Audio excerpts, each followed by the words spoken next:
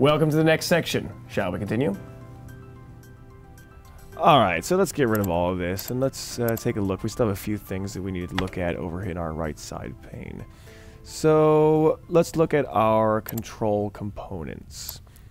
These are all used to control the way the components work and the way you interact with them. Some of them are really simple, like the blinking LED you can set up as a warning light so that your end user can be notified based on a trigger, maybe if your core goes offline. Now, some of these you're going to need some programming knowledge for.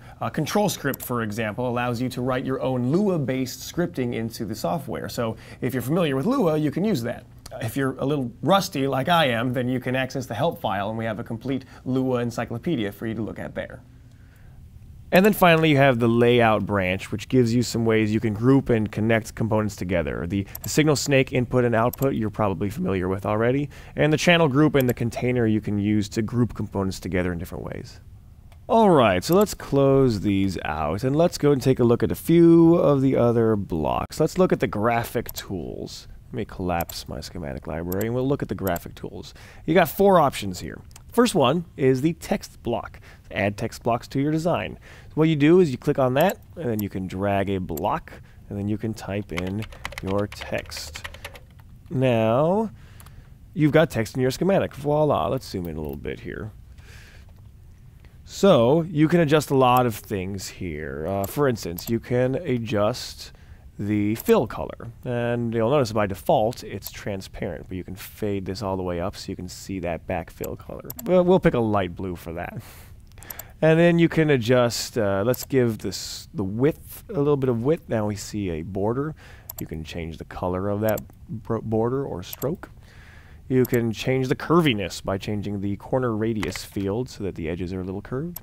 And of course you can always adjust also the color of your text, as well as the size of it, and the weight of it will be the difference between bold and normal.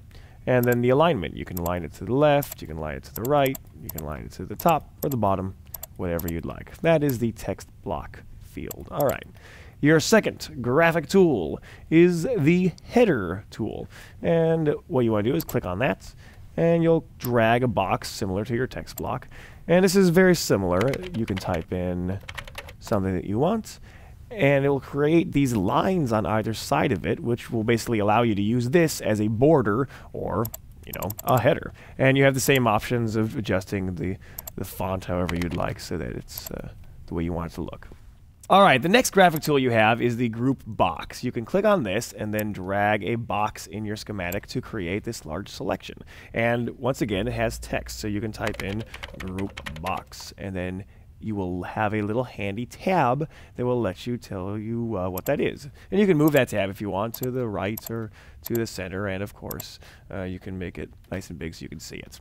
And let's see, the final graphic tool you have is the Polygon Tool. Polygon Tool is going to let you add a shape of your design to your schematic. Simply click on the Polygon Tool and then start clicking around, and you can make any shape that you want. Voila.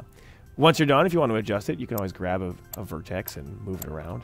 But what's really cool is if you go and check out our control styles tutorial, then you can find a way that you will be able to turn this polygon into a button that lets you control something inside your schematic. That is pretty nifty.